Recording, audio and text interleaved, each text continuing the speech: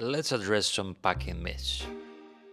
Ever realize we barely touch 80% of the clothes we pack? And here's the kicker, you're not gearing up for the wilderness survival show. Skip the heavy-duty fire starters and the giant knives. And the last-minute packing, no, you gotta try all your gear before you hit in the trail.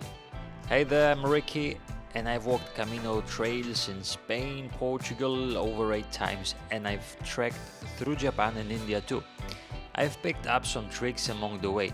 My first Camino, and my backpack was whopping 15 kg, which is 33 pounds, and I ended up shipping 5 kilo back home after just 5 days.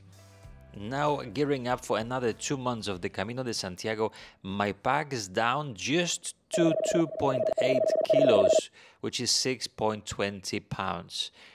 And no, I'm not a minimalist. I still pack a full-size toothbrush with me. So come on, I will show you the difference between what I used to pack and what I actually need now, not only for the Camino de Santiago, but for any travel I actually do. These are the things that I always have on me. Let's start with the pants. This is the underwear that I wear, this super fast drying material. And this is for a few different reasons, because you will have to dry and wash your clothes on the Camino de Santiago pretty much every day. So it's good to have a material that is not only nice and comfortable in touch, but also dries up quickly. From the underwear, we'll go to the socks, another crucial part of the equipment, and these are actually merino wool running socks. For the summer and spring season, I always take with me the running socks made out of merino wool, whereas for the late autumn or the winter, I would choose the hiking merino socks. The difference is huge, because the difference is in the grosor of the fabric itself. The good merino socks, they not only regulate the temperature inside of the foot, but also can prevent the bad smell. This is the must. And the third part of the equipment that I always have with me are the pants. And as you can see, this is the zip hiking pants that I can divide in two, and depending on the situation, I can simply use that part or the other. Beautiful thing about this part, they're made for summer. So as you can see, again, fast drying material, easy to breathe. Okay, I always buy them a bit bigger so they don't necessarily have to stick into my body like a model like. On the catwalk, yeah. What I also loved about those pants, they do not actually look like the hiking pants in general. So you can use them in many occasions, not only to walk in on the Camino, but also once you want to go to the town. This is not the belt that was in this pants, this is actually yoga belt, but let me explain later and you will love it. Another of important parts of my Camino preparation is security. And this little part here is what I need. The bum bag. This is the bag that you always have on you. Camino Journal is a safe place, but you always like to have something close to your body. So this one actually has 2 different compartments. I can use my passport inside. I can put my money inside on one side. And that's for security, and also for easily accessible things like the pilgrim's credential, that you will go from albergue to albergue taking the stamps. You always need to have it on you, because sometimes you're going to go to the restaurant, and then if you have it deep inside of your backpack, it's simply going to be uncomfortable to take the things out. Then we have the Camino Journal, and this is actually in preparation for the Camino, preparing for the Camino. One of these parts talks about simplicity and how to simply not overpack. But anyway, it takes you from different ideas of the Camino Santiago. I always have it on me, and the phone that I also use to make my pictures, and the pen. What really allowed me to step into totally a different category of experience is the backpack. This is the new backpack that we got for this year. Spoiler alert, this is only 570 grams. Flour, 570 grams. bananas 570 grams, water 570 grams. Our new 40 liters ultralight backpack, 570 grams. For 40 liters backpack, this is absolutely good idea. Before I had the different backpacks, many different backpacks. One of them was Osprey.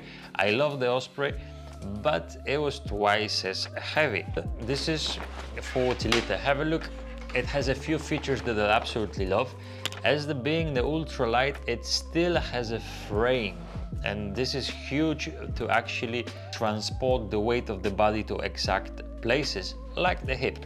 It has a nice hip belt. As always, it has this ventilation and it doesn't really allow you to sweat too much into the backpack, which doesn't really happen with ultralight backpacks because they all are frameless. Another great part is the mesh itself, okay? This is the mesh that you can put your still wet clothes, you can put the things that you can easily access, and two nice big pockets on the sides, okay? Huge thing. This is the roll-on backpack. That means that you can adjust the size of the backpack, rolling more or rolling less. Water resistant, they say. Water resistant, really comfortable. We tried it already a few times and I really like this idea. It doesn't have a lot of features. Many of the little buckles are actually really small, just to cut the unnecessary weight, but it has them all. It has a sternum strap, it has a load lifters, it has a waist belt. It's pretty much equipped in everything. And this actually allowed me to step into a different category of backpacking. Life changer. The main idea is that I take one clothes for wear and one clothes for change and one extra layer. Let me explain. This is the hiking top. This is polyester, or it's microfiber, nice and thin. Okay, this is beautiful actually because you can walk it during the summer and it gives you the protection of the sun and also gives you protection of the cold in the colder parts of the Galicia. You know, I'm ginger. The life of the ginger is not the easy life because the sun and us are not a really good fit. So all of the t-shirts that I have are the long sleeve. And a part of this, there is also an extra option that I can stretch it on the top of my wrists, which gives me total protection. As always, easy to dry, easy to wash. It's not really heavy because it's microfiber. And look how small is this. Also, the another one, different brand, but the same idea. I have it on me just a few seconds ago. And the last one that I have is actually merino wool long sleeve. And this merino wool is there for two different reasons. The first reason is that sometimes I will need this extra layer of warmth, especially during the early spring or autumn. And second of all, it's also nice and comfortable as the pyjama. Another pair of microfiber underwear, easy to dry, easy to take, easy to roll. This is absolutely a must in everyone's place. And another pair of socks. These ones are the Thaw socks. They're also good for the blisters. I can strongly recommend you too, but as you can see, this one is a bit thicker. Okay, this one is thicker. It's a hiking sock, not the running sock, which I would use more in the colder moments of the Camino. The trousers are something that changed my game forever. This trousers is the Patagonia trouser, is a jogging pants made out of, I think it's like a fiber. I'm not really sure, let me see. This is out of the recycled polyester, super thin, kind of stretchy, okay, kind of stretchy, really well quality. So this was like a treat for me for my birthday, but I use it for everything. I can use it for the trail, I can use it for Camino Santiago every day. I can use it to go out because it's nice and stylish, and also I can use it as a pyjama pants. Rolls out really nice as well. Okay, this is the foldable down jacket, as you can see. This I would use in the days when it's a bit colder I wouldn't take anything like a fleece with me for the summer because that's a bit of a too much. But this one is really versatile because in Galician humidity you can use it quite easily. But also if it's actually really cold, it can also serve the purpose. A part of this, versatile because it's foldable, and it also be can used as a nice pillow if you're staying in the place when there is no pillows provided. I love this one, so easy and so compact. Another big piece of equipment that changed my game forever, it's a dry bag.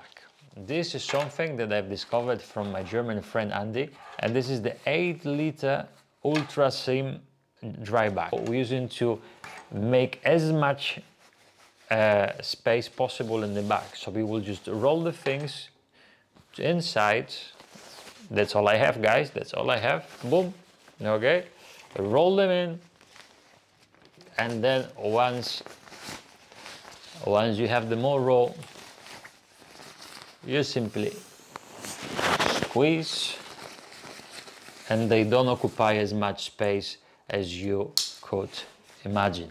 And there is one item without which Camino de Santiago in its transformational aspect wouldn't be as possible: the journey within Camino de Santiago journal. #1 journal for the Camino de Santiago. After many years of walking, we observed something really interesting. There are many stages on the Camino de Santiago that sometimes require explanation or sometimes need to be enhanced, like meseta, like the first day, like arriving to Santiago, like finishing and integrating the part of Camino into your new you. This has a daily devotions. This one's, for example, the self-care, explains you how to integrate this aspect into your day-to-day life and take care of yourself in many different levels. On the side, you will find a way to write it down. You can use it before the Camino de Santiago in your preparation, and that means intention settings or working about your expectations, as well during Camino with the subjects like effort, loneliness or trust. Many pilgrims love it, and hopefully you're gonna love it too. You can find it in any library all over the world, and you can even have it delivered to your home. Your best Camino friend. Toiletries. I cannot really say that I use lots of toiletries, but this is the bare minimum that I take with me always on the Camino.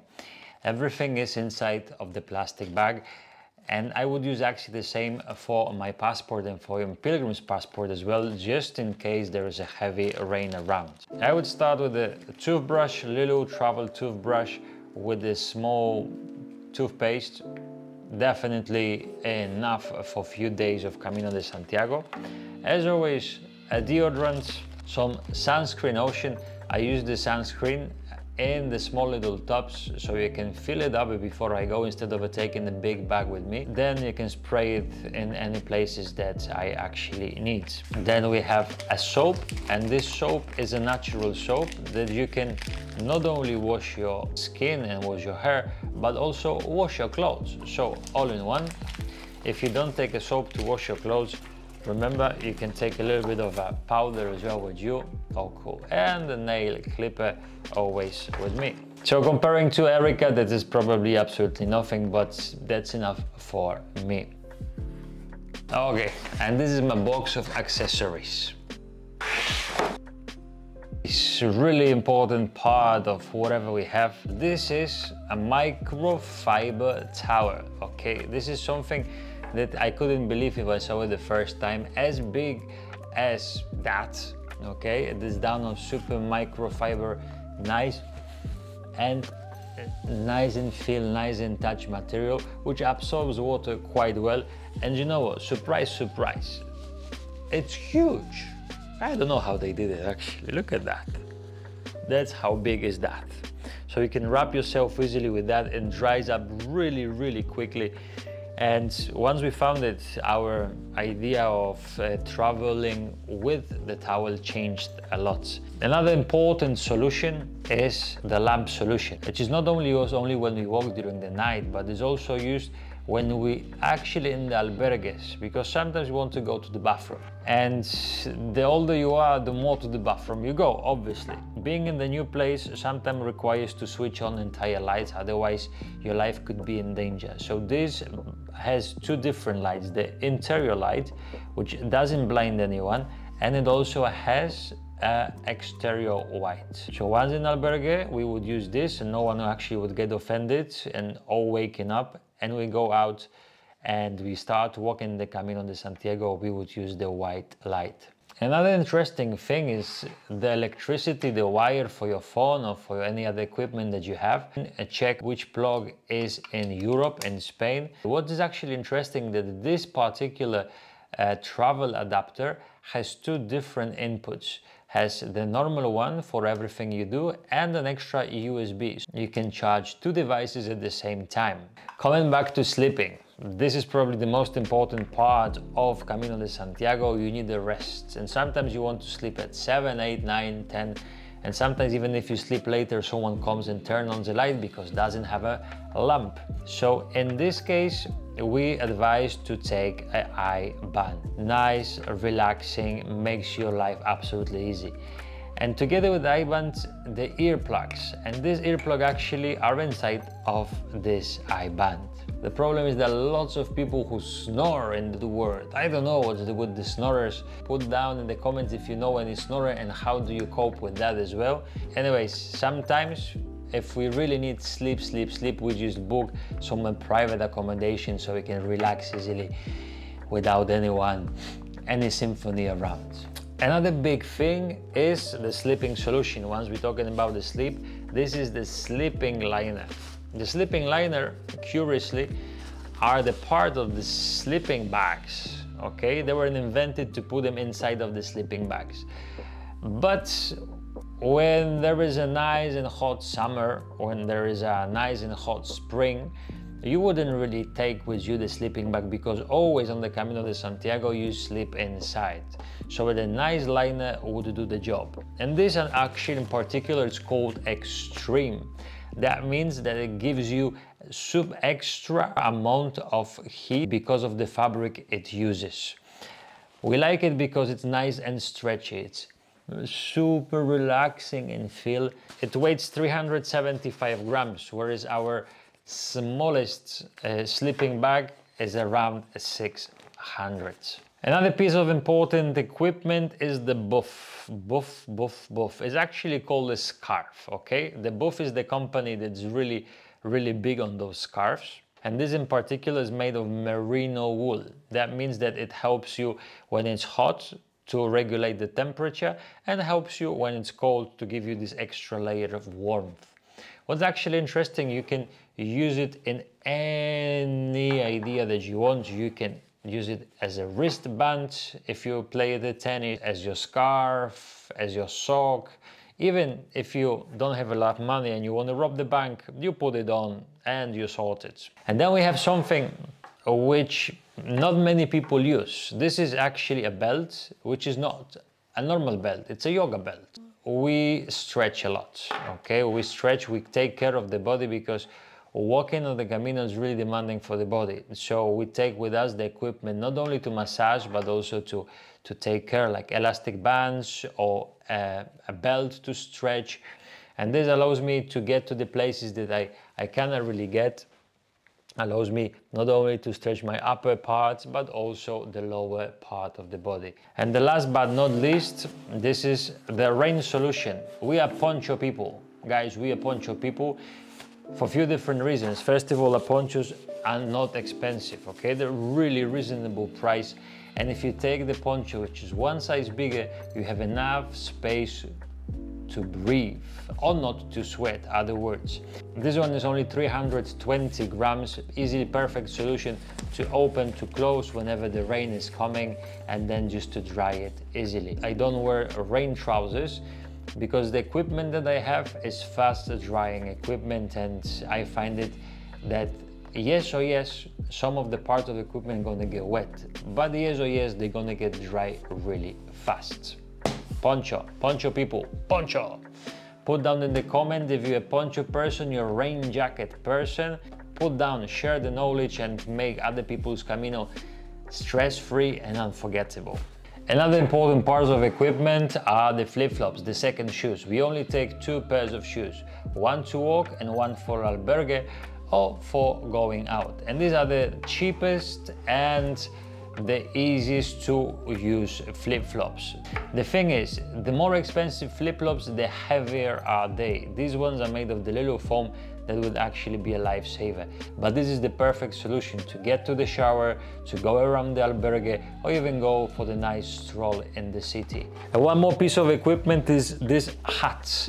This is the hat which has the special cover that can protect you from the excessive sun. Okay, I'm a ginger, I know what I'm talking about. We've been there, we've done it, and life of the ginger is not an easy life. You can attach it from that side. You can use it with or without. Okay. Ta-da! And that's the final time for the check. How heavy is the bag? This is the hand scale we're gonna take with us on the Camino as well. And the results are pretty surprising. 2.8, which is 6.2 pounds. If you want to clarify other